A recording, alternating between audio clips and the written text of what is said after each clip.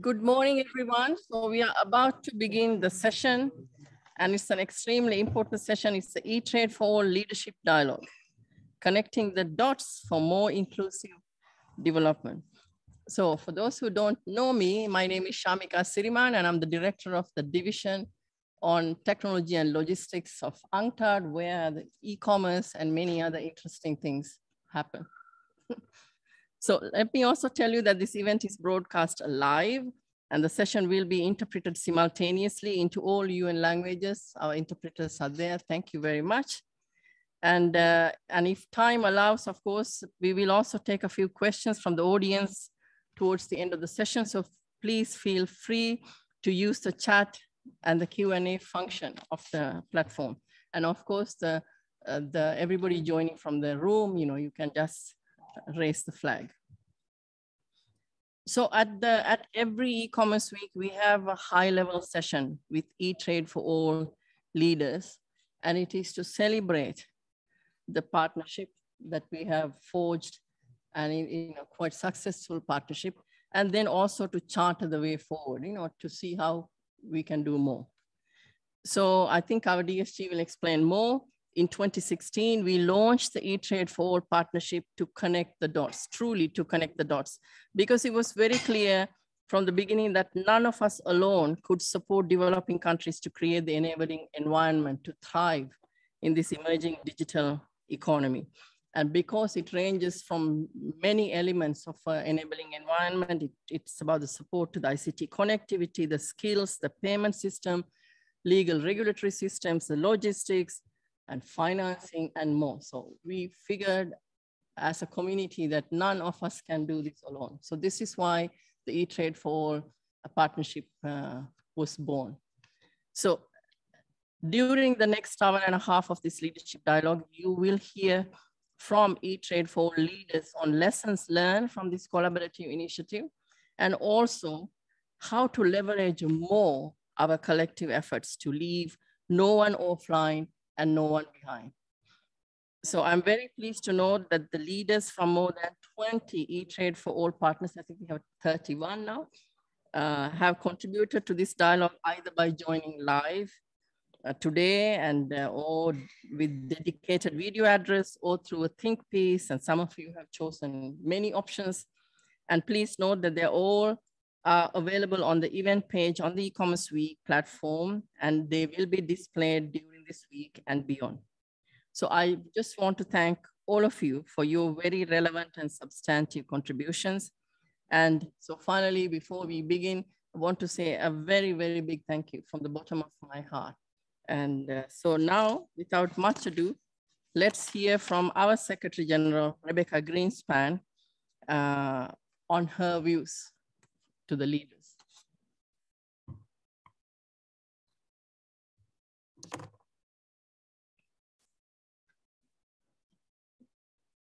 Excellencies, distinguished eTrade for All partners, friends and colleagues, it is my pleasure to welcome you for this high-level eTrade for All leadership dialogue at the e-commerce week 2022.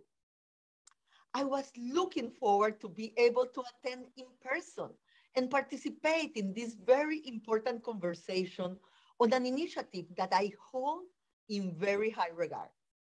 Unfortunately, the international agenda has decided otherwise. And as you start your meeting, I will be on a plane back from New York to Geneva. So let me, however, highlight how proud I am to be leading this unique partnership. It has been delivering on its promise of promoting more inclusive e-commerce since day one, and has been actively advocating for increased, timely, and coordinated and cost-effective support to developing countries for a more inclusive and resilient digital future. The COVID-19 pandemic only made it more relevant. At this eTrade for All leadership dialogue, I am pleased that so many of my fellow leaders have been such an active and useful example of how collaboration can inspire digital for development. Development partners, United Nations agencies and commissions, civil society organizations, and other organizations concerned with digital development, all working together towards a common goal. Thank you for honoring us with your presence and for being such great partners.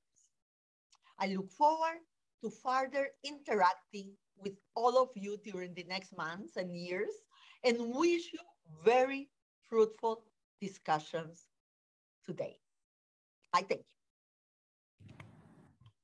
Thank you, SG. Let me now invite Ms. Isabel Durant, the Deputy Secretary General of UNCTAD, to offer her welcoming remarks and the keynote address. Isabel, you have the floor. Merci, Shamika. Thank you, Shamika. I'm going to speak French, which will allow you to connect. So, everyone, excellencies, all our partners of the eTrade for All, friends, colleagues, the team that prepared all of these sessions, I would like to start by thanking our Secretary General, Ms. Greenspan, for this warm welcome she gave us. She was not able to be with us, which is a shame, but I can assure you there will be other opportunities to discuss with her to see how we can better create these synergies and complementarities, which for her, for us, and for me is clearly crucial. So I have the pleasure of sharing a few thoughts with you on the ways in which UNCTAD would like to face the challenges that await us in collaboration with you, the collaborators of eTrade for All. So let's just look back for a moment. When the initiative eTrade for All was first born in 2016, this might seem like a century ago now, we were not living in the same world. This was a time when we still had huge hope in multilateralism. We had just set the SDGs to respond to global challenges, and we had great enthusiasm in every mind. And the economic context at the time did not look very rosy. The e-commerce world had been stagnated for a few while. The direct foreign flows were fairly unstable. And on average, the perspectives of growth in 2016 did not look very good. However, e-commerce had begun to develop more quickly than expected and was opening up some new little opportunities.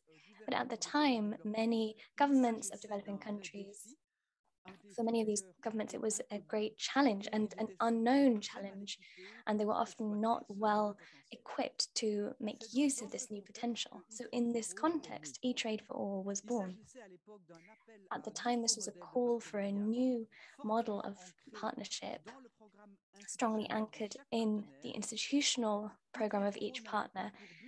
The aim was not to create a new structure or a new organization or a new body within the United Nations, but rather to work as a network with the 14 founding members in order to face together the new challenges of e-commerce. So where are we now, 2022?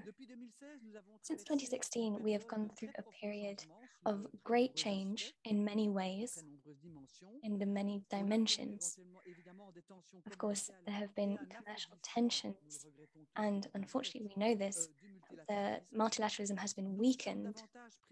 We are more concerned with climate change and the urgency and the need to respond. We have had a pandemic which led to a health and economic crisis, the greatest in this century. The global economy has thus bounced back from the pandemic, but in 2022, we are still moving at two speeds. Even if the e-commerce world looks good, it is very unequal, and we can still see the effects of the pandemic, and some are still far more vulnerable to shocks from the outside, such as environmental and what is happening in Ukraine. After decades, the pandemic has allowed us to bring back the state as a major actor, as a stakeholder in the economy, as a key mover. And in this pandemic period, this is a lesson that we need to hold on to, because in terms of trade and investment, when all this plummeted in 2020, they have come back up higher than before COVID. With the pandemic, we also saw a huge increase in sales online, a greater dependency on a series of digital tools. This can be a good thing, but this also has a negative side for those who are excluded from these possibilities. It also offers a great potential. This also leads to great challenges, of course. As the digital economy grows, the traditional digital divide has a second divide, which is added, which is the issue of data. And this is exactly what led to this e-commerce, because the individuals and the countries that are less well prepared, particularly in least developed countries, where only 27% use the internet, run the risk of falling still further behind on this divide, on the use of data and the commercialization of data. With the war in Ukraine, the challenges of COVID have rather disappeared from the headlines, but not in reality, of course. And this conflict, in turn, has had a deep impact on international trade, on food security, on providing energy, on financing, and in a certain way also on cybersecurity.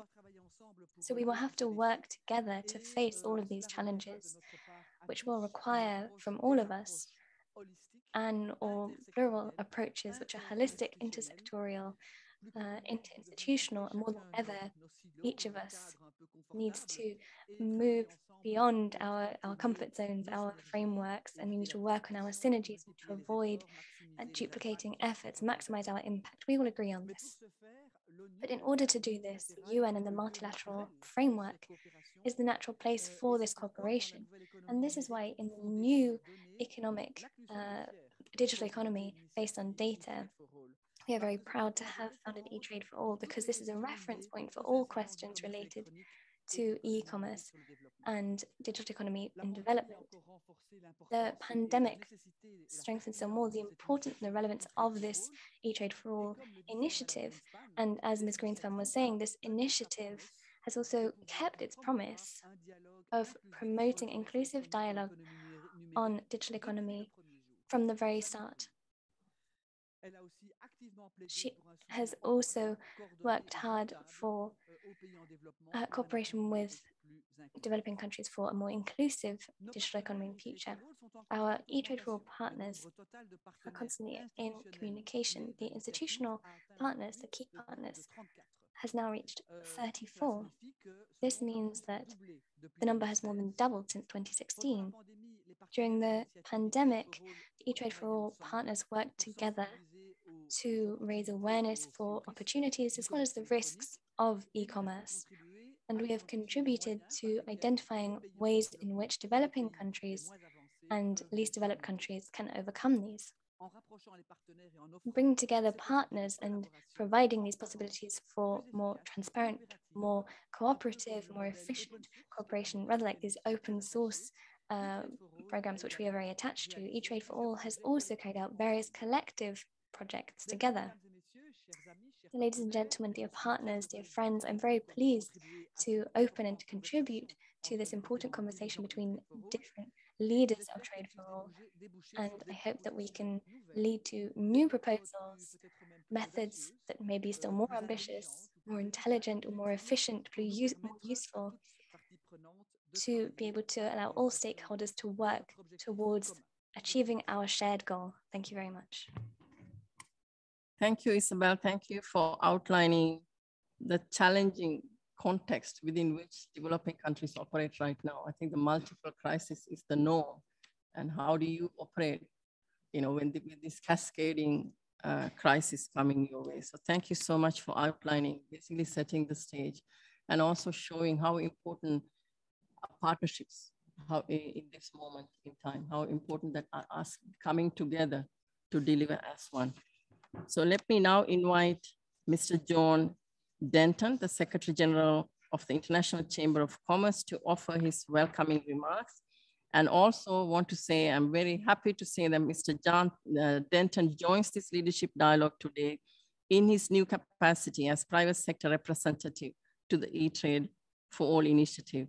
So John, we look forward to working with ICC on making the digital economy more inclusive. You have the floor. Thank you very much, Madam Chair. And it's also great to spend some more time with the leadership group from UNCTAD. As I mentioned in the opening session yesterday, I've been privileged to work very closely with Rebecca, not only in her previous role at CEGIB, where she led that organization so effectively, but also in my current participation as the only private sector representative on the United Nations Secretary General's Global Crisis Response Group to the crisis in Ukraine, the way it plays out, particularly in the food, energy, and finance sectors. And Rebecca and the team at UNCTAD have been coordinating, I think, some very significant and very helpful observations, interventions, research. And at the moment, what I'm trying to do from the ICC's perspective is ensure we turn those observations, reflections, and research into outcomes and processes that can ameliorate the effects of this totally unnecessary crisis caused by this totally illegal invasion of Ukraine by Russia, the way it plays out for developing countries. We need to mitigate that. As many of you would know, the ICC is constituted by more than 170 different ICC and chambers of commerce in more than 170 different countries. More than 2/3 of the ICC is comprised of business communities operating in economies in vulnerable communities, in vulnerable countries, vulnerable to economic shock, vulnerable to the potential of a food supply shock, energy shock, and finance shock. And we are working as hard as we can with any organization which could actually help those business communities survive. And importantly, I think that the work that UNCTAD's leader, Rebecca, is coordinating for the UN Secretary General, in many respects in preparation for his extraordinarily urgent mission today to Moscow and then to Kiev, is critical to trying to find a pathway out of this totally unnecessary crisis. And of course, when we think about crisis, we also think now very much after the experience of what people now tend to call the multiple layered upon crises of resilience. And when you look at what resilience comprises, a lot of it actually comprises in the business sector now about the ability to access and enable opportunities from digitization and digitalization. And of course, that is where this particular initiative that I'm very pleased to participate in at a leadership level on behalf of the global private sector with the UNCTAD coordinators plays such a critical part. So for us, the issue for us is really about the essential role that data now and digital technologies will come to play in our everyday lives. But we actually want to ensure that that is not reserved for the few, but for all. At ICC, we run a campaign which is Make Technology Work for All. At ICC, we run a global campaign to stop the global rise stop the growing rise in global inequality. And we just don't talk about these things. We seek to act to enable action to actually give effect to those campaigns. And we see, frankly, even though there's been such an extraordinary improvement in broadband coverage and actual coverage available in the digital and telecommunications world, the fact that we still have almost 3 billion individuals globally unable to participate is a glaring inequality which must be resolved, which I believe that the private sector, led by an organization like the ICC, is seeking to resolve and is acting to resolve, which is why initiatives such as that which has been launched by UNCTAD, the e-commerce, e-trading for all, is so important from our perspective. And we see that a way of doing that is through quite substantive and real collaboration between the UN, its agencies, between the multilateral development banks, with civil society, with industry associations, and the private sector at the heart of this. I mean, people call this multi-stakeholder. I just call it for what it is. It's basically effective global collaboration amongst interested parties. And that's actually not a competition. It's where the parties seek to put their own interests or reflect the interests of others at the same level as their own interests, truly collaborating, not just talking about things, which is why it's so important, I think, that the ICC is now involved institutionally in global crisis responses put together by the UN, why we actually engage with so many UN agencies to help all these UN agencies understand how true collaboration with the private sector can help resolve some of the growing crises we confront, but also deal with some of these global problems that we confront as well. Can you really think of a global problem that confronts the world that can be solved without the involvement of the private sector? And I think that's true from climate all the way through to access to digitalization and access to the platform we're talking about in this discussion today. There is no doubt that digital connectivity has rapidly become one of the most defining features of our everyday lives. A recent report suggests the digital economy is now worth something like $11.5 trillion globally. And actually, it's equivalent to just over 15% now of global GDP. That's extraordinary. And the other sort of data point which is relevant here is that digital economy itself has grown 2.5 times faster than global GDP. So what is powering economic growth and therefore opportunity for all is actually the digital economy. And what we want to do is make certain that the whole world participates in that, and it's not just reserved for the few. And that's really important from our perspective. As I said, the ICC is representative of so many vulnerable global communities which need the support of effectively functioning private sectors, and effectively functioning private sectors with the resilience required to deal with the challenges we confront must have digitization and access to digital tools at the forefront. We know that information and communications technologies, or ICTs, are also transforming essential social services such as education and healthcare. We saw the latter in particular, and the former specifically during the worst periods of the pandemic, which, as you know, goes on, as well as the ways in which people interact with their governments. This whole issue of ICT-enabled governing is really important for us. In recent years, we've seen enormous progress in expanding connectivity. But as I said before, even though we have so much of the world now covered by broadband, the issue is still that we have not enough people who are actually covered and enabled to access and actually actively use the internet. The number I have here is that around 4.9 billion are able to use the internet, but almost 3 billion are still remaining offline. I repeat that number, 3 billion are still offline. Do we really think that that's going to enable inclusive growth? So we really must act on these issues. It's a call to act. It's called to action. The COVID-19 pandemic clearly showed the value of such connectivity. I think all of us would understand that, the way it operates, and enabling people to continue their usual economic and social activities during those lockdowns in 2020 and 2021. And as you know, the intermittent and quite severe lockdowns that continue in parts of the global community right now. That's enabled still economic activity by actually access to the digital platform and through ICT. However, as I repeat again, this lifeline was only available to those who possessed the key ingredients of meaningful connectivity, which is robust infrastructure, relevant digital services, and effective skills.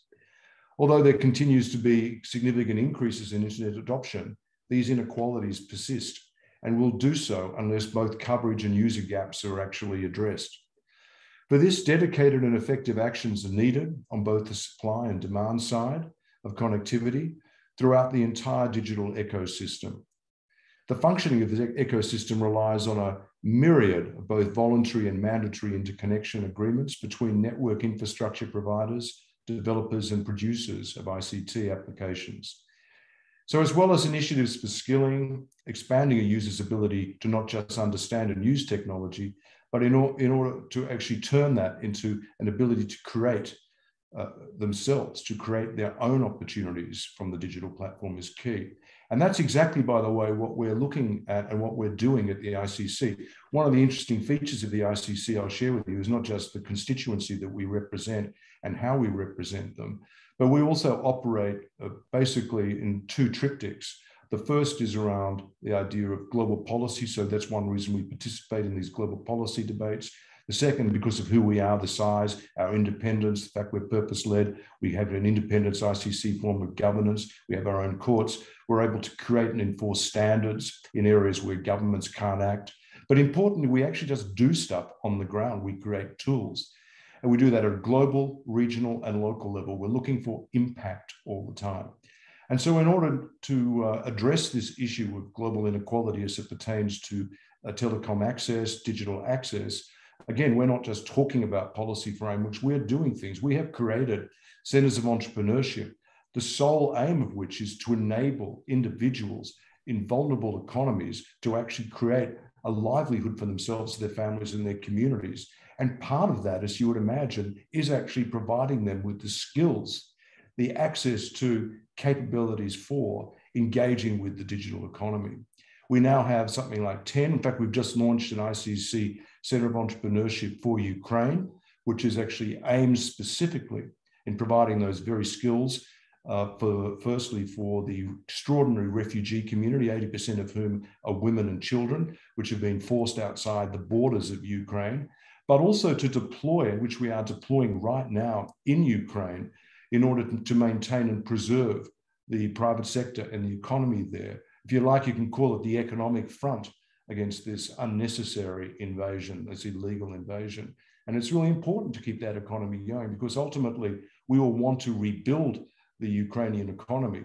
But without having an economy in place which is characterized by a strong private sector, that'll be so much harder. So we keep that going, and we use that, and we're actually using digital tools, digital skills, digital opportunities, which we're providing through the ICC Center of Entrepreneurship. And so that's why what we do is we provide skilling, we expand users' ability to not just understand and use technology, but how to create. That's really important for us. So private sector investment in each of these layers helps drive progress and innovation on both the supply and demand side. The public and private sectors must work as partners in enabling this to happen. I actually think that this initiative that we're part of here over the last couple of days in Geneva, I wish I was there in person, but I'm actually in Paris today. But I think this is a really important initiative. And I actually think this is an initiative where we're extremely pleased for the ICC to lend its weight, its independence, the high trust nature with which we're held by so many parts of the global economy, because we actually think the fact that we are an open platform, that we are a neutral player, our only aim is to deliver on our purpose, which is enabling business worldwide to secure peace, prosperity, and opportunity for all, helps us understand why we are the natural partner for this project. And I'm very happy and I'm very pleased to be able to participate with you today and lend our support and my actual personal commitment to ensuring that this is a success. So thank you very much for the opportunity to speak. As I said, I've had a lot of engagement with UNCTAD over the last little while, and I continue to enjoy that, and I look forward to more, and I look forward to really engaging on this project. Thank you. Thank you, Mr. Denton. And I mean, you call for true collaboration with private sector. I think you said it a few times. So we are very happy to have you in the eTrade for All partnership, and we will count on ICC to lend its weight to the program. Thank you so much. So let me now invite Ms. Martha Newton, Deputy Director General for Policy of ILO, International Labour Organization.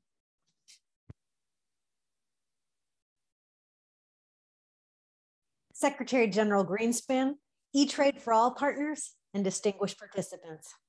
As a key partner of the eTrade for All initiative, it's my pleasure to participate in e-commerce week and say a few words on behalf of the International Labor Organization, the ILO.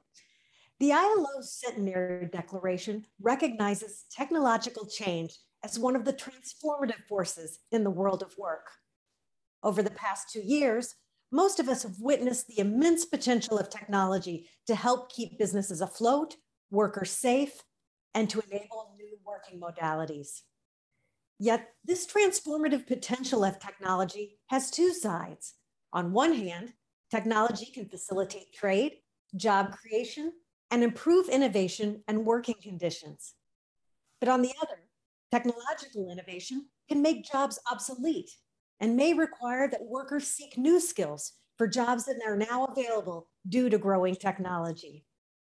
The ILO is researching how technology is transforming the role of workers and employers and the resultant impact on their interactions. When considering digitalization, it's especially important to remember the impact on the smallest enterprises.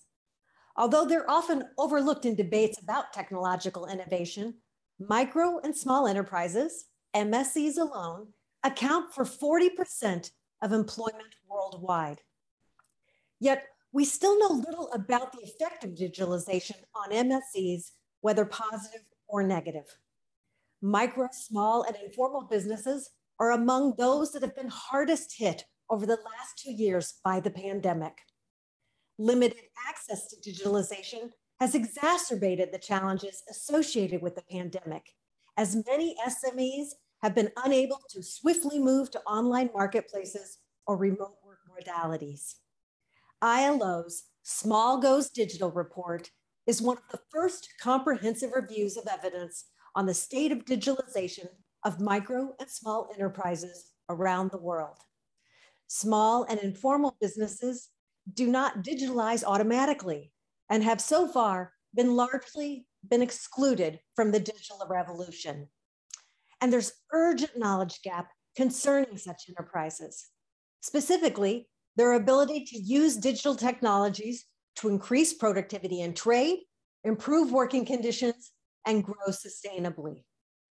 The linkages between digitalization and decent work in particular are not well known, and more research is needed to understand these linkages. And this is a big task. We call on eTrade for All partners to team up and jointly address key challenges that our micro and small businesses are facing when it comes to digitalization, productivity, trade, and decent work. We at the ILO are committed to working together with you to ensure that no one is left behind. I wish you all a successful e-commerce week.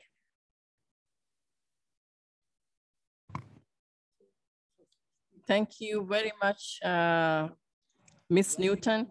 And just also want to acknowledge that the work of ILO has done on state of digitalization of MSMEs have been used widely by the eTrade for All partnership as we deliver on the ground. Thank you so much. So let me now move to the next segment of our conversation, and it's called the Setting the Scene. So we have 3 speakers. We have Mr. Johan Kubralia, he's the Executive Director of the Diplo Foundation, and Mr. Ratnakar Adhikari, Executive Secretary of the Enhanced Integrated Framework, EIF. And then we will also hear from Mr. Andrew Solomon. He's the President and the CEO of Internet Society. So Johan, I'm going to start with you because it's, we always throw you very difficult questions. So I think you have heard from many speakers now the main challenges developing countries are currently facing in this current global context. So how would these multiple shocks affect the ability to embrace the digital transformation effectively and achieve a more inclusive digital economy? And what can be done collectively to alleviate the difficulties that the developing countries are facing at this moment? Johan, I will start with you, and then we will go to the other speakers. Sure, thank you, Shamanika. It's great to be again at your discussion. Sorry, it's not COVID, I'm just a bit have some sort of respiratory allergy. And it's also in that context, Zoom meetings are more efficient, that people are not worried about me spreading viruses. That's great to be again today at the session. And when you ask me what developing countries can do and how we can set the stage, is first of all to try to preserve what can be preserved from multilateralism. 2 days ago, we celebrated the Day of Multilateralism, but it wasn't day for celebration for the reasons that were listed and we are all aware of, mainly related to Ukraine war. The question is that the developing countries would be the biggest losers of the power politics in every field, in politics, security, and what is important, what we are discussing in e-commerce and digital commerce.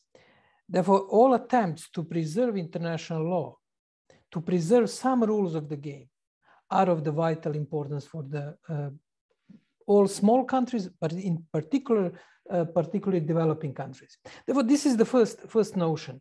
It won't be easy. It is uphill battle. There are a lot of skepticism about international law, international order. And as we are sitting in Geneva and discussing it, it is the place where it has to be somehow supported, restored, and promoted, but not for any, I can call it naive views of saying good things and having a good rhetoric, but for very practical issues. The big countries can do whatever they want. They have a power, but small countries have international law and the rules of the game as only way to protect themselves.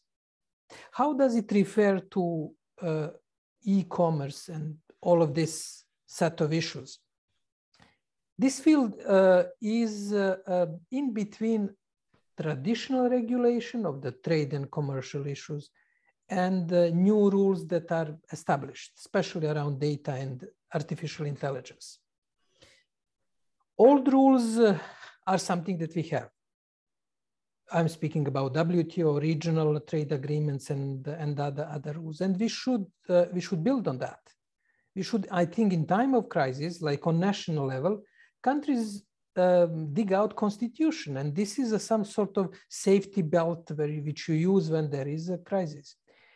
We should then use all available instruments and documents. That's the first point. Second point is that small and developing countries have really to see what is in it for them when they negotiate data and data and e-commerce issues. We are beyond the point of just rhetorics. We have to see how we are going to benefit. For example, UNCTAD studies are an excellent input for evidence and informed decision-making. Political elites and decision-makers worldwide in both small and big countries have to make decisions. Today, it's technically possible to, let's say, stop data traffics or something like this. But we have to make trade-offs. What does it mean practically for economy and well-being of our citizens? What is the trade-off between security of data and the development of local economy versus participating in global economy? There are no sort of fixed solution for it.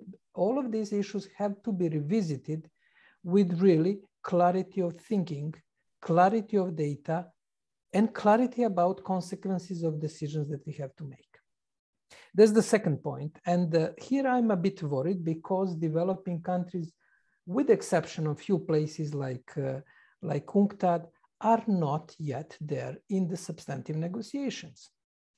In the sense that they are not just physically present, but they can relate what is negotiated internationally to their direct concerns, economic, social, political, culture, all of these issues. This is not happening now. And here my organization, together with CATS International, with the ITC, with UNCTAD and other players, are trying to develop this skill set that we can have not only formally inclusive, but substantively inclusive negotiation. And third point, in that setting the scene, is that we are discussing digital issues in silos like many other previous policy issues. It is not sustainable. Not because of just notion of connecting the dots, looking behind silos, which could be nice point to make, but simply digitalization is crossing the different policy fields. And data is a standardization issue. It's e-commerce issue. It's a human rights via privacy. It's security today. And you can go on and on. It's health and the other issues. You cannot discuss just data as a standardization issue without understanding human rights, privacy consequences or development consequences. And this is going to be the major challenge. How to develop new type of skills and nurture new type of negotiators who can move beyond silos. Therefore, it is my strong call for especially younger professionals, students, to invest their time and energy to become boundary spanners, to go to talk to the Ministry of Finance, Commerce, and human rights. And we have some successes like M-Pesa in Kenya, which was basically that regulators from telecom, financial, and the competition regulator authorities talk to each other. And they said, okay, let it experiment this M-Pesa initiative. Therefore, we need more of that, open-mindedness, looking beyond the policies borders of silos, trying to see what is next door. Next door, it is literally in the missions in Geneva, in the ministries back home, in international organizations.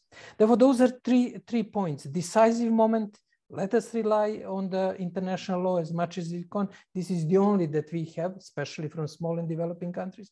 Second point, let us, I'm sorry, let us prepare and help people to have substantive inclusive participation, not just formal. It is the crucial. And it is understanding how the global arrangements are affecting their economy directly.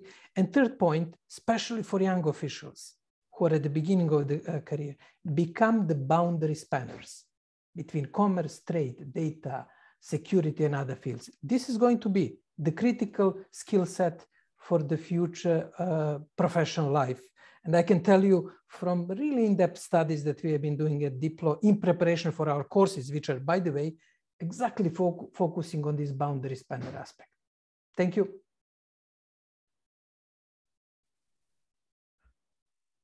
Well, thank you, Johan. As I said, I think it's always good to start with you when we have a real big problem.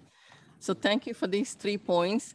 And I especially note, and because it's very close to my heart, because at time of crisis, you said protecting multilateral spaces is key. At the UN, for example, everyone has a seat at the table. And this is an extremely important message that we need to, not to forget. Let me now go to Mr. Ratnakar Adhikari and ask his opinion on these challenging times. And Ratnakar, you're also very much, in every speech you do, you also talk about silos and how to break silos. And I think Johan has this phrase, boundary spanners. I even wrote it down. Johan, I'm going to say it everywhere from now onward. Ratnakar, you have the floor. Thank you. Thank you very much, Samika, and good afternoon, everybody. And very pleased to join this event. Let me start off from where Ivan left off. He mentioned about the fact that we have to move beyond rhetorics, right? Look at the stark reality that we have.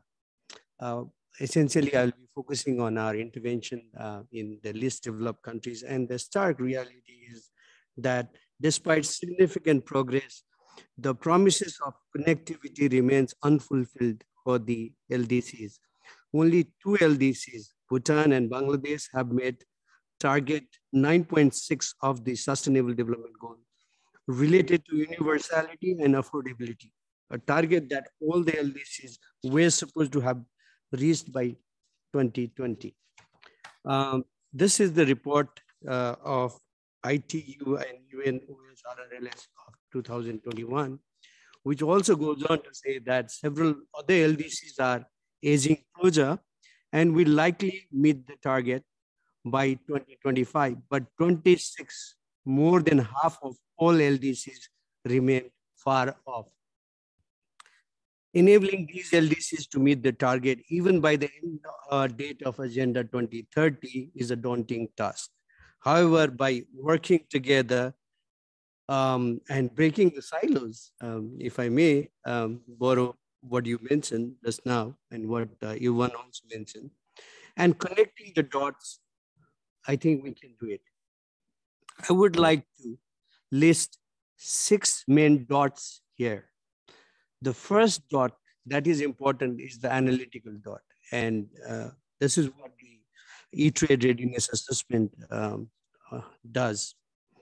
And UNCTAD has conducted so far 30 eTrade readiness assessment, of which 26 are in LDCs or recently graduated countries, and 9 of them were supported by the EIF. And EIF is currently supporting the assessment of digital readiness in 2 other LDCs. For those LDCs that are not participating in the eTrade readiness assessment as yet, we have another analytical tool which is known as Diagnostic Trade Integration Study. This also includes a chapter on e-commerce or digital trade, which comes handy, for those countries which do not have access to eTrade readiness tool. I'll give you an example of South Sudan, where we are currently undertaking the DTIS, and I checked the other day that South Sudan has not so far done its eTrade readiness assessment, and the DTIS itself can provide certain roadmap for the country.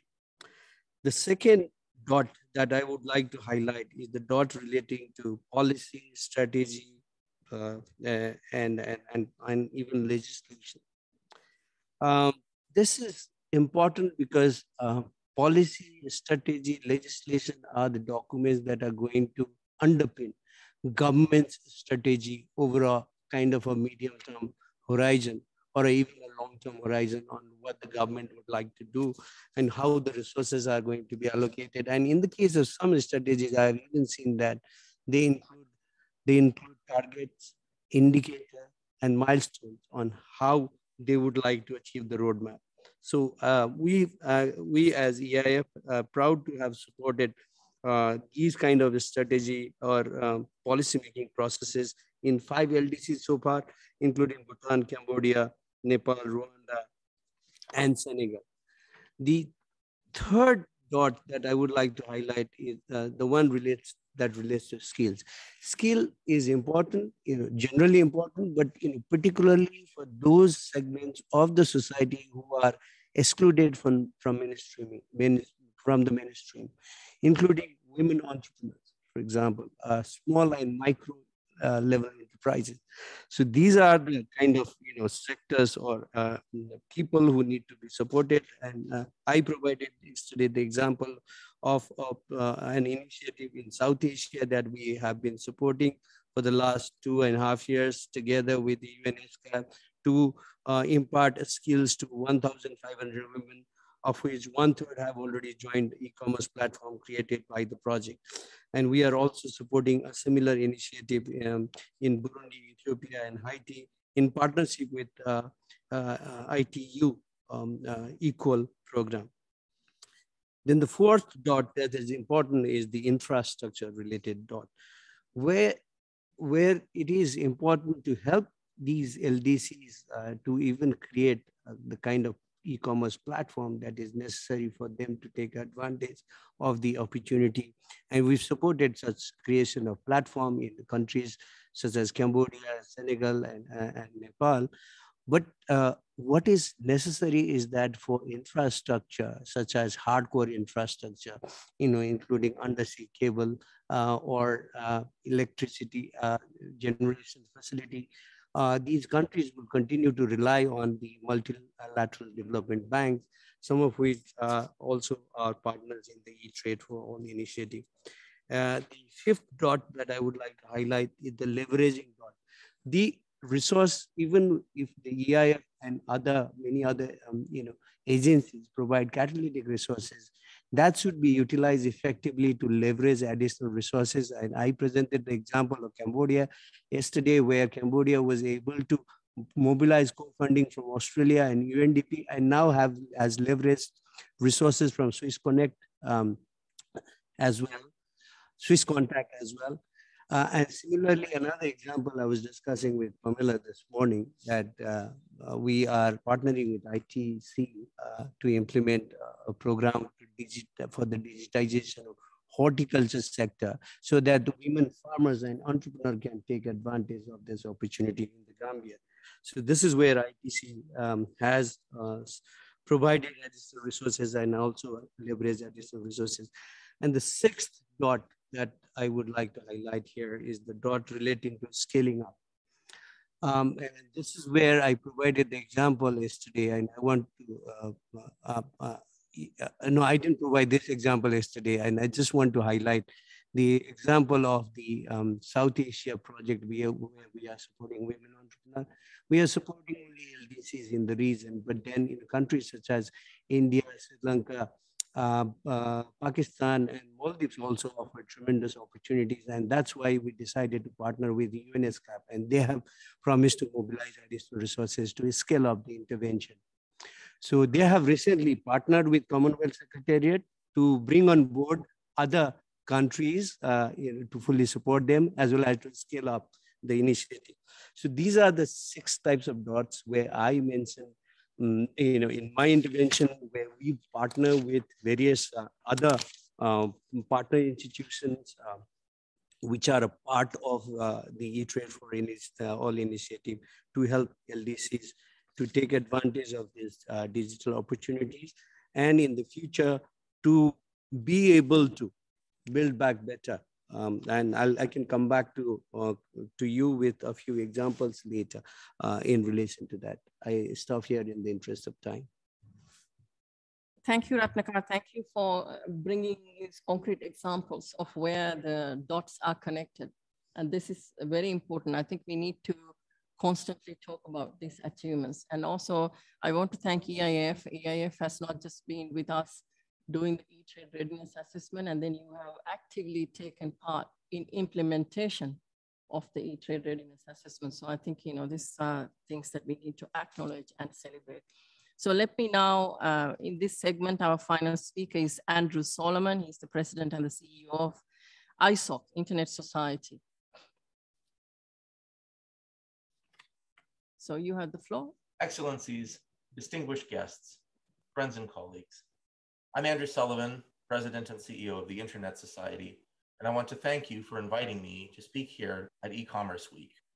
Tools that can support human development will only help if people can actually use them. Those without access are twice deprived because they not only miss out on the tools to address present challenges, but they also miss out on the very tool that can help make their future brighter. Now, since we have known all this for some time, it is bitterly ironic that we see today so much effort being spent on making access worse. This happens at multiple levels. Various sanction regimes impede interconnections to sanctioned countries and economies, and consequently to their populations. Just as troubling, governments adopt or maintain regulations that make interconnections more difficult or more expensive. That means we sacrifice the surest way we know to improve development supporting infrastructure to the interests of current incumbents and current controls. Attempts to control data flows, whether in the name of sovereignty, citizen protection, or commercial advantage, are imposed in ways that make the internet more fragile, while making permanent the advantages enjoyed by large incumbents. The reason for this irony is that we have forgotten, if ever we knew, the paradoxical strength of the internet. Because it is a network of networks, it is technically robust. Each network is independent, designed to solve the technical problems that the particular network operator faces. Each network that connects to the internet adds more to the internet's strength, exactly because of the diversity of interests, goals, and design purposes of each network. But this technical robustness comes at a price. Everyone participating needs to be able to depend on certain critical properties that enable the internet to work. We need an accessible infrastructure with a common protocol. We need an open architecture of interoperable and reusable building blocks. We need a decentralized management and a single distributed routing system. We need common global identifiers, and we need a technology-neutral, general-purpose network. An open internet needs easy and unrestricted access without restrictions on use and deployment of internet technologies, but with collaborative development and governance. A globally connected internet needs unrestricted reachability and available capacity. A secure internet needs strong guarantees of confidentiality and integrity for the information, devices, applications, and services found on the internet. And a trustworthy internet requires reliability, resilience, availability, accountability, and privacy. These basic strategies, which the Internet Society calls the Internet way of networking, are the ones that have given us the Internet. But erosion of them is also what could allow us to lose the Internet. If we adopt laws, regulations, or business practices that tend to erode these critical properties or the enablers of the Internet, we will not merely lose a little bit of functionality. The shadow of Splinternet is not that we wind up with a few networks that are operated according to national or regional, cultural, and political control. Instead, Splinternet is the prospect of various online services, separated by geography or some other classification, that do not connect reliably with one another at all. The prospects for economic and social development in such cases are much worse. We would give up exactly the benefits of the internet that COVID-19 highlighted so dramatically. And that is why it is vital we must keep the internet way of networking in mind in order to achieve data and digitalization for development. Prospects for human development are better with the internet than without it. Governance strategies must always be embraced after careful assessment of the impact on the internet. If we do not beat back the drift towards splinternets, we will not have data for development, but self-imposed disaster. That is why we must keep working to ensure that the open, globally connected, secure, and trustworthy internet is for everyone. Thank you very much. Thank you so much for highlighting this very important point of having an open, secure, and trustworthy internet. And I think throughout these discussions, we are also hearing the importance of the data flows, the data sharing, the data governance issues, and how they need to be inclusive. I think it's a theme that goes through the whole e-commerce week. And I hope to pick up some of these elements in our intergovernmental expert meeting that begins tomorrow. So now I'm going to move to the panel discussion stage. Thank you, Pamela, and thank you, Ms. Dashti, for patiently waiting. And but anyway, it's an extremely insightful and interesting discussion that we are having. So let me also throw a very difficult question to you too, to all of you. So we will have Ms. Pamela Coke-Hamilton, Executive Director of the ITC, and Ms. Rola Dashti, and she's the Executive Secretary of the Economic and Social Commission for Western Asia, ESCWA, our sister agency. And we will also hear from Mr. Marhan Oswald. He's the Deputy Director General of the UPU, Universal Postal Union, and Ms. Anna Jubin-Brett. She's the Secretary of the United Nations Commission on International Trade Law, UNCTAD. So sorry for throwing these big questions at you randomly, but tell me, how are UN organizations and eTrade for all partners getting fit for purpose to help countries to address these enormous challenges highlighted by the speakers before you? And how can we leave no one behind? I think this is the real question we have in this room. And it's the fear that there are many peoples and continents and countries who will be left behind in this digital technological revolution. How do we make sure that it doesn't happen? And what more can we do to make our eTrade for All partnership stronger and deliver more effectively? So as I said, these are the billion-dollar questions in front of you. So Pam, let me start with you.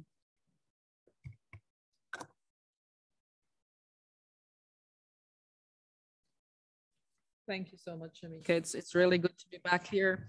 Many thanks to be part of this panel, particularly in person. It's good to see people and touch real people again.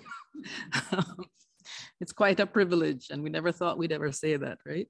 But also I want to congratulate Shamika and Torbjörn and the team for continuing to pull together this incredible week of activities and raising the awareness and putting this issue on the global stage. It has been an incredible road to walk, and I think that it has been one that has brought and highlighted the issues that need to be done. Now, to get to the question, let me start by stating the blindingly obvious.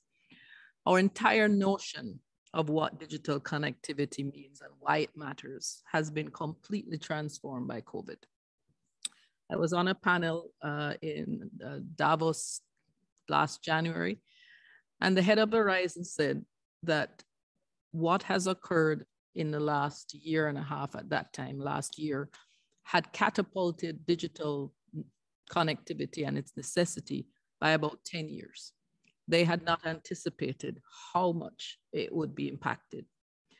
So recognizing that, and it's not just about what connectivity means to our day-to-day working and our social lives, but what it means to access markets, especially if you're a small business, and particularly so if you're based in a developing country, and might I add, even doubly so for a small island developing state like the one I come from.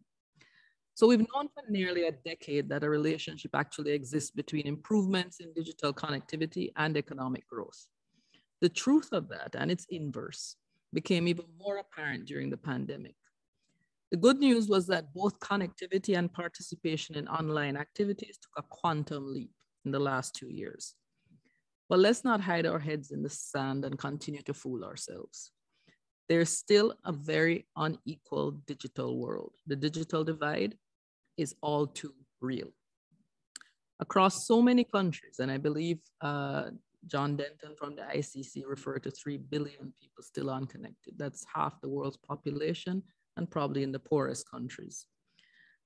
The ability to get online in so many countries, and even if you are online, the ability to harness that access for a better life is still very uneven. Urban and educated populations favored over excluded populations in the periphery, in rural areas, among women, youth, and populations at risk. And given what is happening now in Ukraine and the rising crisis of migration and refugees, I think it is something that we also need to address in the context of internally and externally displaced people. So this inequality is also way too apparent in the business world, especially when it comes to large versus small businesses. According to the ITU, as many as 50% of all MSMEs are not connected to the internet, which is really surprising in this world where smartphones have done so much to democratize online access. So this has led me to a particular crusade, a call for action, if you will, to get myself and my staff to really respond to this new reality of SME internationalization. And it's why we're here today as part of this eTrade for All initiative and this e-commerce week. It's important to make it not just the responsibility of some large corporation or government, but also a UN and WTO agency like my own has to take part in this initiative to really make digital trade work for the SDGs.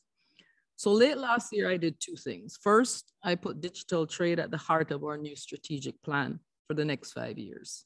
Secondly, I got our digital leads together to ask them what an ITC moonshot for digital trade and connectivity would look like. They came back with an initiative that we had baptized Switch On, and hopefully we'll be able to talk about it next year or before. And notice that the letters ITC are in the middle. This underscores our vision of a future for trade, which is almost entirely digital and with a right to participate that is universal. I'm very clear that ITC's lane is not to lay undersea cables, radio masts, or enter into the specifics of telecommunications, the so-called first and middle mile of connectivity. But after careful study, we're certain that we do have an important role to play in the last mile, where innovation and entrepreneurship takes place in digital services and access becomes essential. As just one of many examples that we're delivering, we have coached a digital ride-hailing service in Uganda, which also provides smartphone financing. We've helped this company and similar firms to improve their business models, seek investors, and expand their business to new territories and market segments. We also have a well-established niche in helping SMEs reach global platforms. We work with the community of small e-commerce merchants and the nascent local marketplaces that provide a growing opportunity to serve local and regional markets. We have set ourselves a new level of ambition with the Switch On initiative. Through this moonshot, ITC will ensure that dozens of countries, institutions adopt policies which address the MSME connectivity gap. It will help tens of thousands of MSMEs to connect to new opportunities, ultimately impacting the lives of hundreds of thousands of entrepreneurs and their families. And at this juncture, I also want to point out our engagement with the ICC and their Centers for Entrepreneurship and leveraging, as Ratnakar spoke about. Leveraging is very important among organizations who are working in this field. The more we work together, the more effective we are and the wider the impact. Also our work, of course, with eTrade readiness assessments and UNCTAD. Like the original moonshot, we're doing this not because it's easy, but precisely because it is hard. We realize that we will need to retool some of our own processes and priorities, and perhaps more essentially, work with non-traditional partners in innovative ways. So I fully intend for ITC to walk the talk. Otherwise, we'd be just doing our beneficiaries a grave disservice. Digital trade is the future of SMEs going global, and we have to respond, and we will. So many thanks, and I'm excited to be working with so many great partners on this effort. Thank you. Thank you, Pam, for taking us through how you have created the space for internationalization of MSMEs, and congratulations for this big initiative, Switch On. And also thank you for sharing how have you connected dots. And you said not just the traditional partners, but also non-traditional partners. And thank you for this very, very important point. So now maybe let me turn to Ms. Dashti, Executive Secretary of ESCWA. Please, you have the floor. Thank you.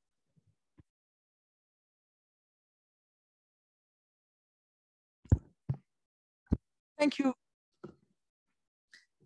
Good morning, everyone. Let me first like to take this opportunity to congratulate UNCTAD on the success of eTrade for All initiative and reconfirm ESCWA's commitment to the initiative as an active member. I come from, ESCWA serves the Arab region. And let me start by highlighting that the pace of digitalization has varied among Arab states, resulting in countries with advanced digital maturity, while others are developing and some are lagging. ESCWA is working with Arab states to address the digitization and digital challenges in order to bridge the gap so no country is left behind. To connect the dots, ESCWA has developed ESCWA Arab States Action Program on advancing digital cooperation and development to support governments produce policy measures. ESCWA has also helped several countries develop their national digital development agendas and strategies and provided policy advice, innovative knowledge products, advocacy, and capacity building. In cooperation with UNCTAD, ESCWA established the e-registration project to help Arab states that are developing or lacking in digital maturity to increase economic formalization, improve administration performance, and grow tax revenues and social security coverage. And most importantly, to encourage SME creation and advance women economic inclusion. At the regional level, ESCWA is working on developing the Arab Digital Agenda with the League of Arab States and digital authorities in the region, setting a vision, common targets, and joint policy actions at the strategic level. We are also convening all regional stakeholders through our Arab International Digital Cooperation and Development Forum initiative.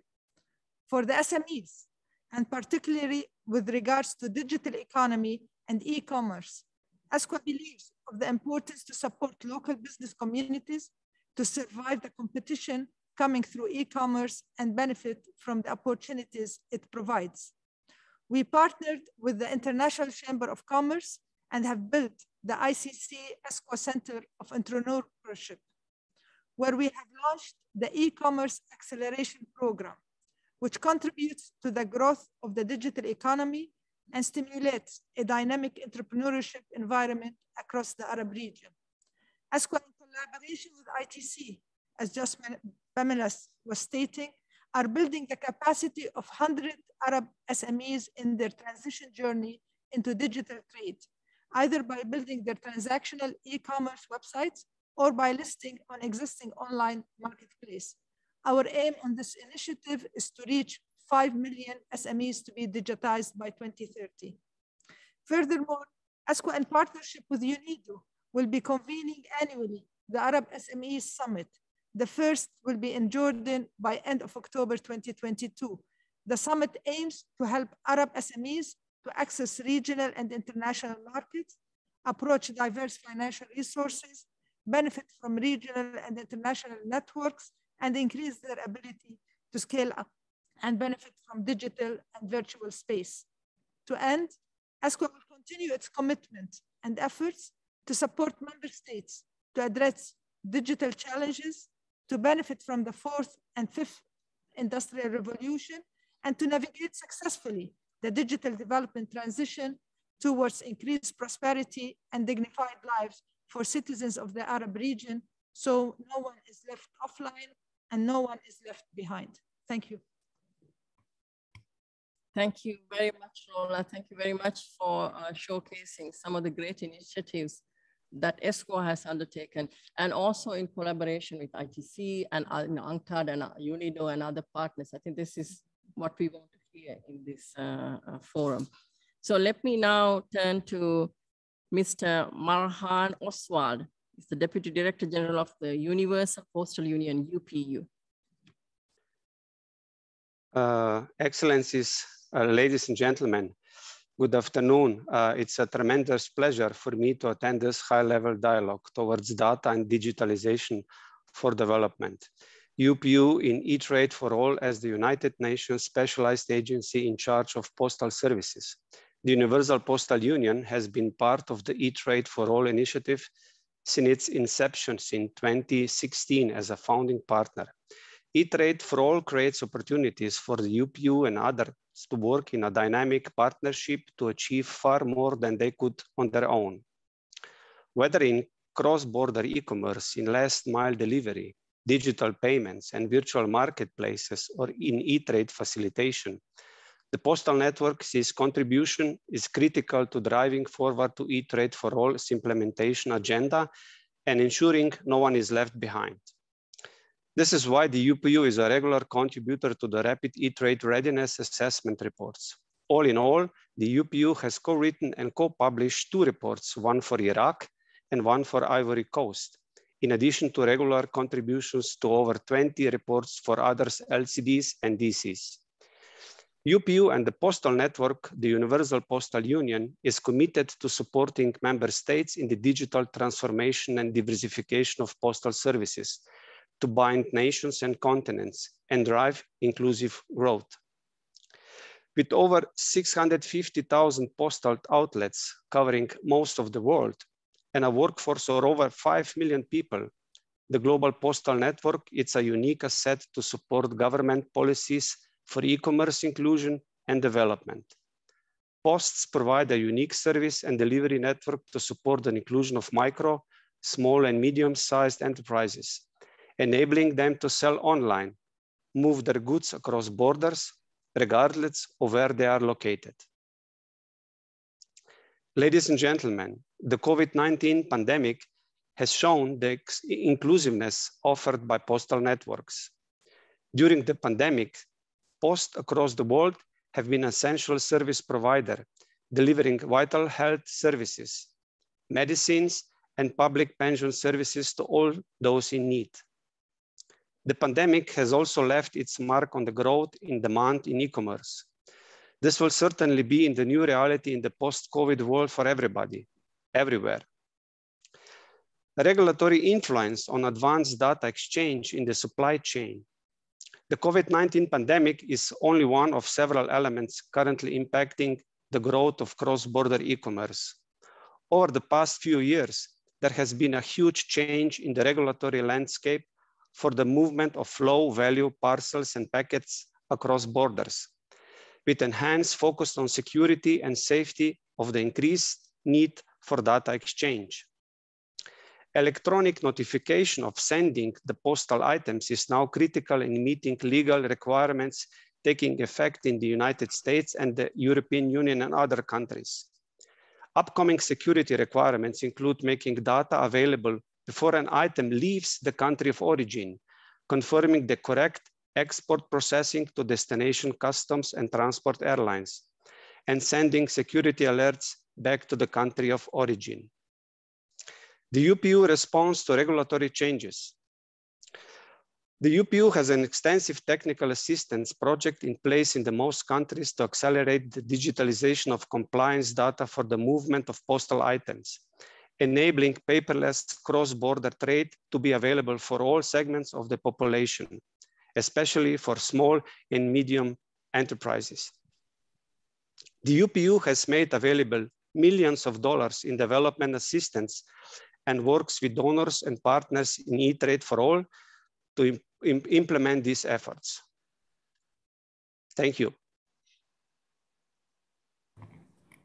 Thank you very much, Marhan. I know that UPU and the post offices have been handling a tsunami of small parcels coming their way. And honestly, and I think it had been a real struggle for the post offices. This has not been their business model.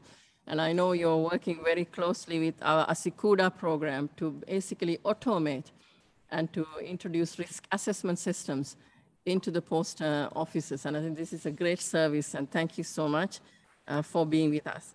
Let me now go to the last speaker of this segment, Ms. Anna Jubin-Brett, the Secretary of the UNCTAD. Secretary General Greenspan, distinguished delegates, distinguished participants, and dear colleagues. It gives me great pleasure to take part in this event, and I'm greatly honored to be able to contribute to UNCTAD's work in the digital trade revolution that has been discussed earlier by my co-panelists. We have carried out our digital revolution within UNCTAD in moving from e-commerce model laws and international conventions to facilitate e-commerce into instruments to facilitate and to ensure that the trade and transactions can take place in the digital world. And I would like to highlight here and to illustrate UNCTAD's contribution to connecting the dots, particularly in the area of data transactions and artificial intelligence, which are two areas that have been illustrated by one of my co-panelists, Jovan Kubalicha, who highlighted that there is a need for new rules on data and artificial intelligence if developing countries want to be in a position to negotiate on data and digital cooperation in a meaningful and fair manner. And what is really needed in this connection is to have a solid legal infrastructure in place to be able to build on it for negotiations that will, of course, impact the way the legal certainty for data transactions and artificial intelligence contracts is taking place. So what are we doing in a very concrete manner? First of all, we are bringing to this year's Commission session, which takes place in New York, we're taking our model law on digital identity management and trust services, which is going to ensure that there is interoperability, interconnectability of various digital identities that are conferred either by governments or by the private sector or by platforms, and to ensure that this identity, which is really foundational to be able to access trade in the digital world is confirmed and is perfectly understood and can interoperate. The second contribution we are making is with the new work we have embarked upon in the area of data transactions and artificial intelligence contracting. We are also here working on the legal infrastructure that will enable, will give legal security to and certainty to data transactions and tackle issues such as if you think about it, there is still, first of all, there's still no harmonized framework or even legal framework identifying what is the nature of data, who owns the data, how data can be transferred, what are the obligations of data generators, of data processors, what are liability issues, and of course new topics that come up because of the very nature of data or artificial intelligence, issues such as transparency, as traceability, as technological neutrality that have always been part of UNCTAD-led's rules on electronic commerce, but that are even more meaningful nowadays in the digital economy. So I know that my time is limited, so I would just like to flag how important for us the work of UNCTAD and the economic research that is available to us to make to inform our member states of the economic necessity of establishing these frameworks, this infrastructure without which the access of all countries and all economic actors to digital trade will not be possible, and also to highlight the partnerships that we have benefited from as being partner in this e-commerce, eTrade for all. We have really greatly benefited from the insight and from the needs that are expressed by the various speakers in this panel. I would like to thank you very much. Thank you very much. And I think thank you very much for being in the business of building trust on internet transactions. Otherwise, there will not be any digital economy. So thank you very much for working hard on setting up the legal and regulatory measures and the model laws in this area. So now I think we are moving, because we heard about what the governments need to do, what the international partners need to do. We talk about the MSMEs and how they need to be helped. Now, we are now working to see how the consumers, what are the perspectives of the consumers in this emerging digital economy. So I'm going to ask Mr. Pradeep Mehta, the Secretary General CUTS, and also Ms. Helena Laurent, Director General of the Consumer International, to weigh on how the consumers can help this move and advocate for fairer and more inclusive digital economies. So let me start with you, Pradeep. You have the floor. Much. Shamika, it's so nice to be here in Geneva in person rather than to be in virtual. For the last 2 years, we've been only doing virtual events, which have its own advantages, but there are more disadvantages as well. Most important is networking, which is one of the very important tools that we work in the civil society with in order to improve the fate of consumers. On a regular basis, we produce research papers on digital economy and competition and trade and investments. So I'm very happy to announce here our latest competition and regulation report, which was published very recently, and it will be available on the UNCTAD's e-commerce webpage to be downloaded as well. This looks at, and while it is India specific, but the lessons in this are relevant for any country, including the developing countries in particular.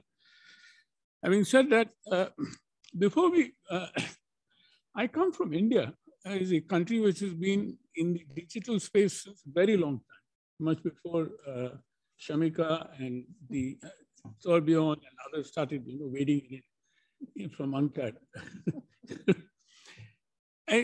In terms of inclusive development, what is very important is, as a consumer issue, is the very large network of both telephone booths and e-commerce and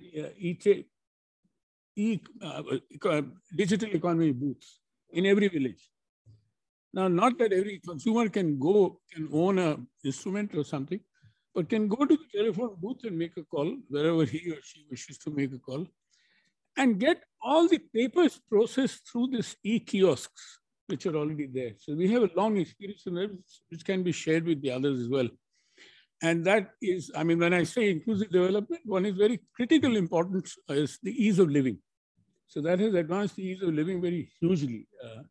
And all these booths are equipped with alternate power systems. Let's not forget that power supply is often at a premium in many developing countries. Maybe the cities are better off, but the villages are quite bad at times because of infrastructure problems. Now, these issues have been raised, so there is some very good learning that we need to develop from that. I mean, fine, Ratnakar spoke about these 7 issues, which are all very good. But the most important thing is the kind of inherent handicaps which exist in developing countries. How do you deal with them? I mean, they find it's a good wish list to have that we should have good infrastructure. But to have good infrastructure, we require resources. And not only resources, but resource utilization in a sensible way with the least amount of corruption involved. I mean, all developing countries, a lot of money in infrastructure goes into pockets of politicians or contractors or somebody, all. And I can say that with great certainty. We work in many countries in the world. We have 3 offices in Africa, another in Hanoi, and 5 offices in India. We've been working since Ratnakar and I will set up the South Asia Watch on Trade, Economics and Environment in the year 1994-95. With that, we have a very strong network. Now, the important thing, which is what I've said often in Palais, and we must understand what development means. There is no legal definition available for development.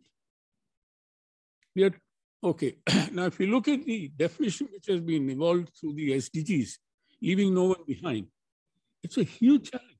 It's a daunting task. I don't know how we can achieve that. But having said that, in the context of the digital economy, how do we see that as an enabler? I gave you an example, a living example. M-Pesa was spoken about from Kenya, for example, by Yovan. Now, these are, even in India now, you have a very good system of electronic payments through telephones. There are 3 or 4 competitors. Fortunately, we have a lot of competitors. It's not. And one hugely innovative thing which Government of India has done, Shamika, is something to be noted about, is to set up an open net development network. As against, you see, we have a large number of players, domestic players in our e-commerce space, like Amazon, or Walmart, Tata's, Reliance, etc., both foreign and small. Now, they are dominant players in the market. And when we talk in terms of SMEs, SMEs are the most vulnerable today against any of these dominant players. And what Government of India has done is probably first time in the world, is a very innovative thing, is to set up an open network that any seller or buyer can go there and transact. This is something which can be seen as to how it evolves. It has just been set up about 6 months ago, but it is very promising. And therefore, it's very important to have in parallel to open, to counter any kind of. Now, I spoke about resource utilization, resource generation, again, it's a problem. Another important issue that we see in developing countries often is the policy effectiveness. Policy effectiveness is very low. Policies are formulated, I mean, as I said, we've been working on many things, as you once said, boundary spanners. We've been working as boundary spanners for a long time across various regimes, across various ministries, in various countries. And we know as to what happens when we see the kind of turf issues between one ministry and the other. Something which has been advocated since long, that we are also looking at whole of government approach, no silos. The problem is often, Ratnakar, what you look at is the tunnel vision. There is a tunnel vision approach also. How do you deal with that? It's not a question of silos, the blinkered approaches also at times. I mean, I can give you narrative personal experiences of how these blinkered approaches have actually gone against any kind of progress in this country. And the same factors will apply when we look at, now, generally countries put emphasis on growth rather than, leaving the essential aspects of equity to the trickle-down process. Now, often the trickle-down process doesn't work. And both in terms of opportunity or even equality. What we've been seeing now is not only increasing inequality between and among countries, but even between and among sections in societies in various countries. Rich are getting richer. There is a K-shaped recovery taking place in many countries. At least I know in India, there is a K-shaped recovery. The rich are getting richer, and the poor are getting poorer. And the same people, of course, they do get the benefit of the digital economy to a large extent, in the sense that when they have to access very essential goods, essential services like passport or birth certificate and so on and so forth. There are myriad things that you require in order to live as a citizen, in order to comply with government requirements. Now, let me conclude here that we have the issue of, which has also been raised, this is something which is happening at the policy level. Let me get back to the policy level, is the kind of regulation of data. We are struggling ourselves. Within India itself, e-commerce is being played between the Department of Industry and the Department of Consumer Affairs. And we don't know where will they land up. They work and cross over. And we also then have the Competition Commission of India, which is again a kind of a regulator to deal with this. Now, the other tendency which is increasingly happening in India and many other countries, Europe again, for example, is data localization. How can you do that? I mean, that would be very unfair on consumers in the sense that, you restrict them from being accessible or access things outside their own. If you're looking at e-commerce, then there the whole world is one single unit. You could buy from Japan and send it to Kenya, wherever, and pay from India, wherever. See, it's that kind of smoothness which is available. And there you also have other more finer details in terms of digital commerce, which are quite often acting as handicaps to smooth trade. Now, the issue, as I said, the debate that is happening globally is on issue about data and network effect while determining the power of market dominance, for example. And that is something what we have to think about. Secondly, to determine the relevant market remedy narrowly in order to increase the probability of a firm being a dominant firm.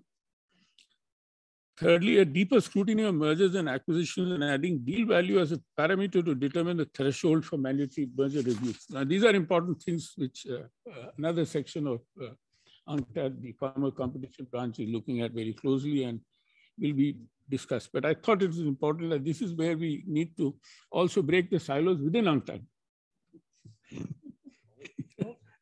No, every organization suffers from this kind of this disease, because it's a human disease and human behavior is very peculiar. So this is mine. Thank you. With that, let me thank you once again. I could go on. or any other. Thank you, Pradeep. And also, bringing some examples, the Open Development Network of India. I think maybe when it is, you said that it is only 6 months old, maybe after a little while, we probably should analyze and do a case study. So that would be good, Pradeep. So I'm asking you to do that on behalf of eTrade for partnership, because I think we need to learn these lessons. I think it's an extremely important initiative. And also thank you for talking about turf. Anyway, I think this is the human nature. I guess we have to have our own little boundaries and feel safe in those boundaries. I think it comes from, I don't know, the cave age, and then, you know, when we were just coming out of trees. But that's the nature. But I also want to say that there is no turf between the competition policy unit and my division. And that, I think Pam knows that. And Pam is knows that, and she's nodding her head vigorously here. So let me now move to Helena. Helena, the Director General of the Consumers International. So please share your views on the consumer perspective that we don't really hear, and it's very important. Shamika, thank you to UNCTAD. I'm going to thank also the translators, because by this point, they've been working exceptionally hard. And let's face it, so many events at the moment highlight the importance of clear and quality communication, despite all of the digital trends. So Consumers International represents 200 consumer NGOs around the world in 100 countries. And so I speak here in Geneva, trying to at least synthesize some of the key points that they would have at the moment. Many of them have statutory connections into government, which tries to create a bridge. And what's been noticeable to me, I had the fortune of joining the organization in 2019, which is fantastic timing. But through all of the very difficult times, one thing that has been commented on is the sense of continued collaboration and focus on the essential needs of consumers, which are held here at UNCTAD and which are so essential.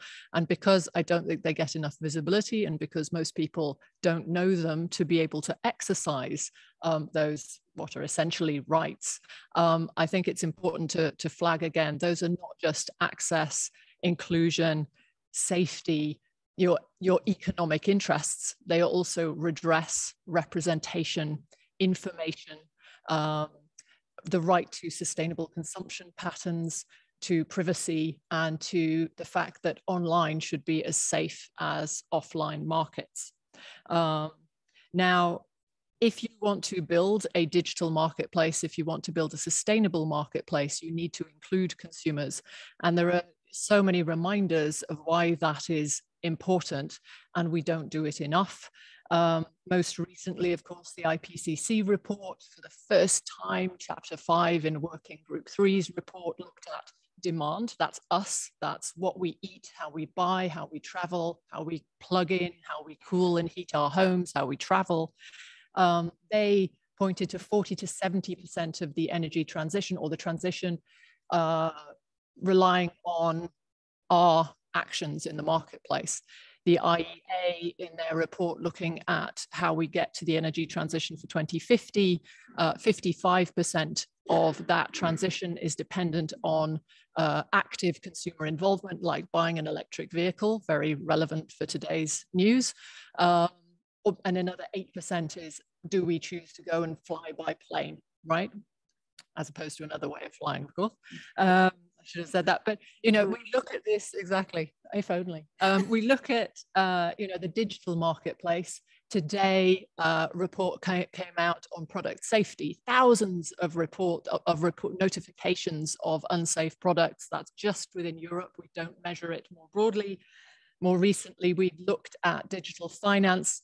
The risks for consumers are growing faster than people's inclusion in digital finance, according to the World Bank.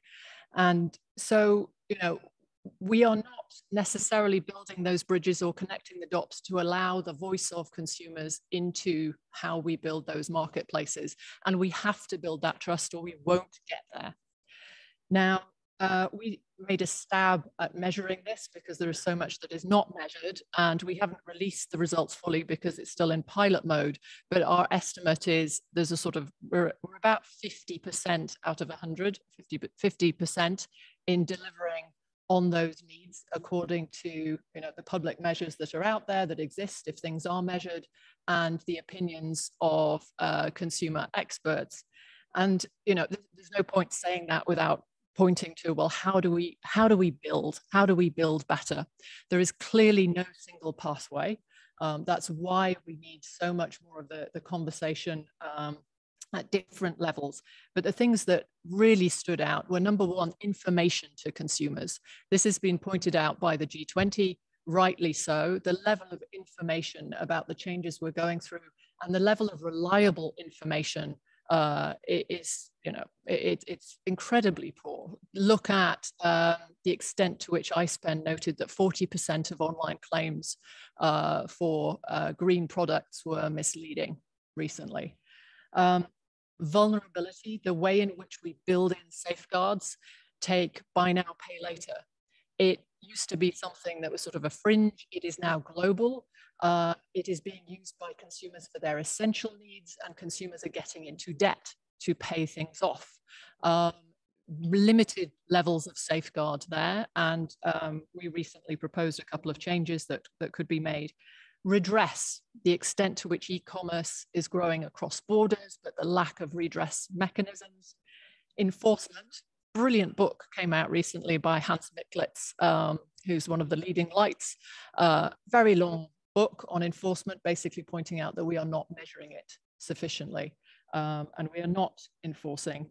And the level of international collaboration that needs to happen on these to build trust has long been a point for consumer advocates everywhere. I think there are some other places where we can build and connect the dots and build bridges. One is actually looking at how we connect locally. Different topic, but we've just managed to secure funding to support consumer advocates in low and middle income countries to talk and have a robust communication with their local government so that we can bring the consumer voice into decision making, into policy making, and help shape. And that is not something that sits in Geneva. It is really making sure that that capacity is built where it counts.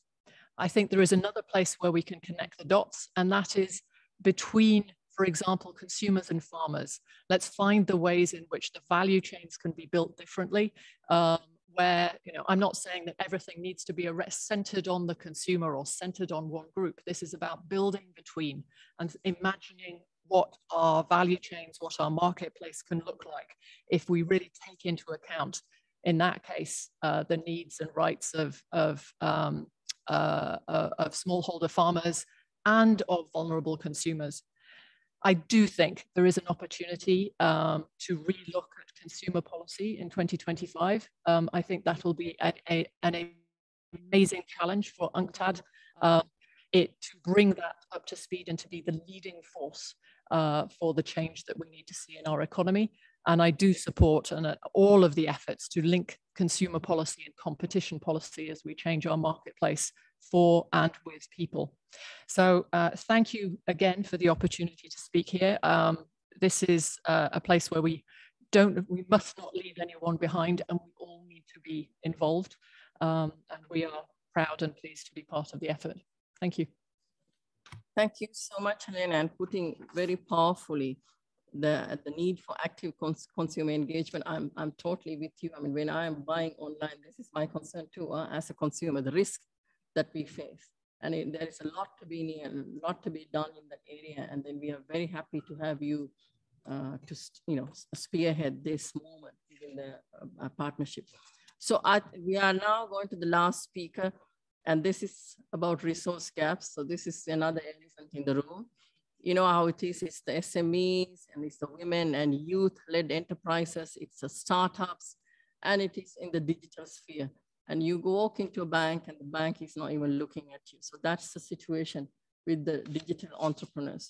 So we have now Mr. Hani Salem Sonbor, who's the Chief Executive Officer of the International Islamic Trade Finance Corporation, to tell us to what extent are enough resources available and used to narrow these digital gaps in developing countries, especially when it comes to financing startups. Mr. Sonbor, you have the floor, and I think you also have the last word, because this is the elephant in the room. Is it good to have the last word, I guess? No? Okay. I really thank you very much, everyone, really for really having me with you on this very important day, discussing a very important topic. And I would like to say that we feel also very proud and that we were part actually of making. Interpretation now comes to an end. Thank you. To participate in the making of the eTrade for All initiative that was back in 2016. We believed at that time that we could provide through this very important initiative, you know, the new approach to trade development through electronic exchanges. And also today we see that eTrade for All offers really institutions an additional occasion to produce meaningful and concrete results to advance trade and improve lives. The focus actually here will be on how digital technologies make international trade more efficient by reducing time of the challenges and responsibilities for trade financing gap.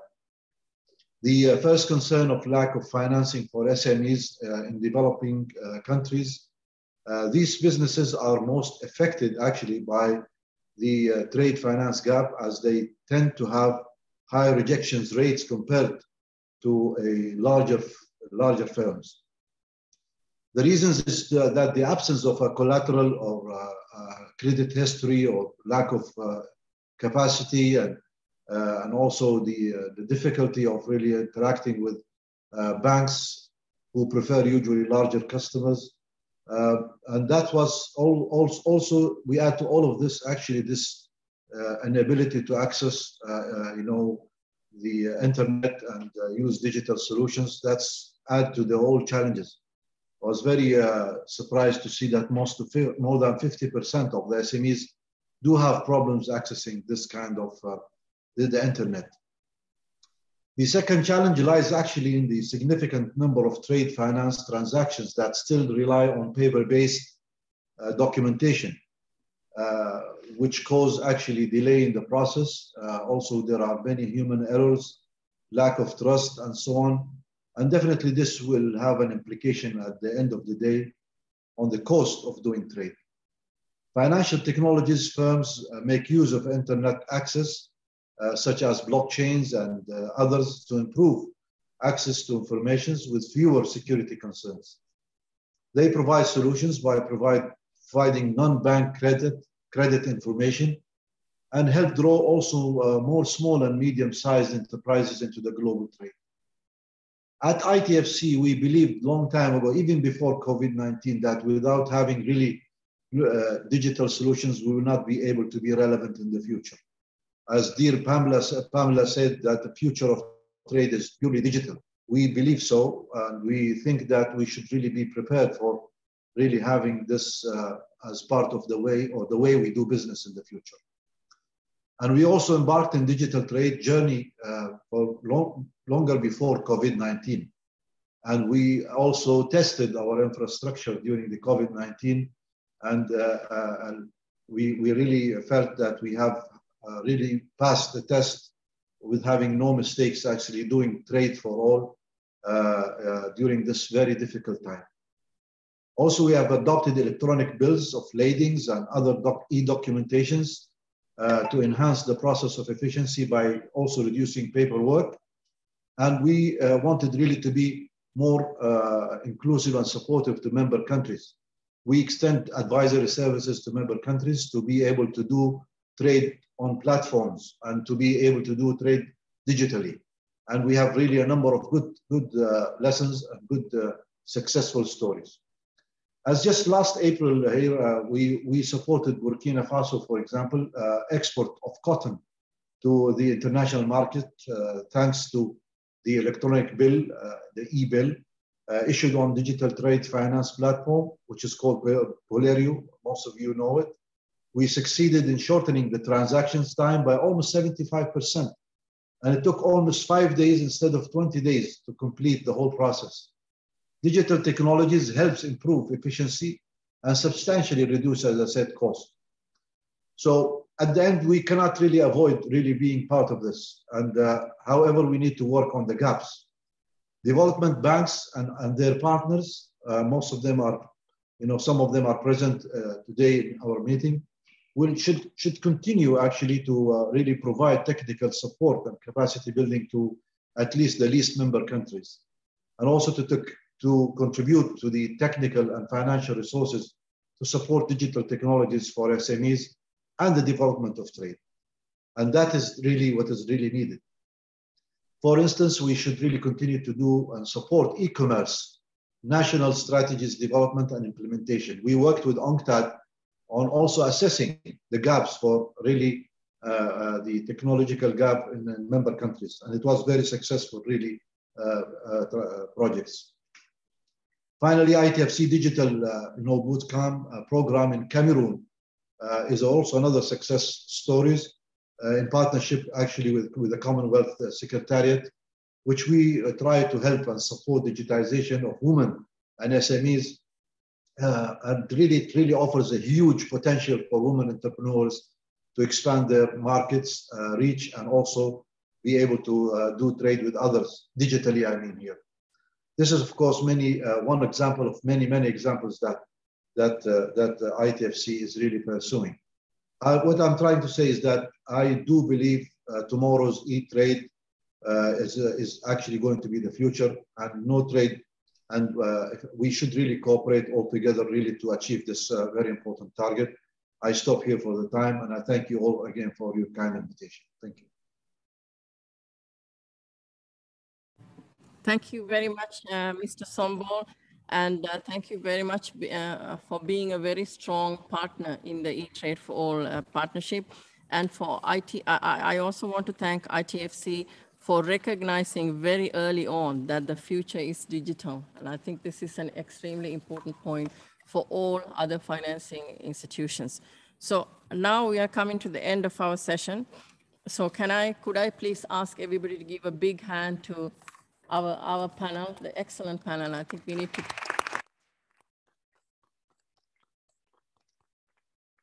Thank you so much and have a very good day. Thank you.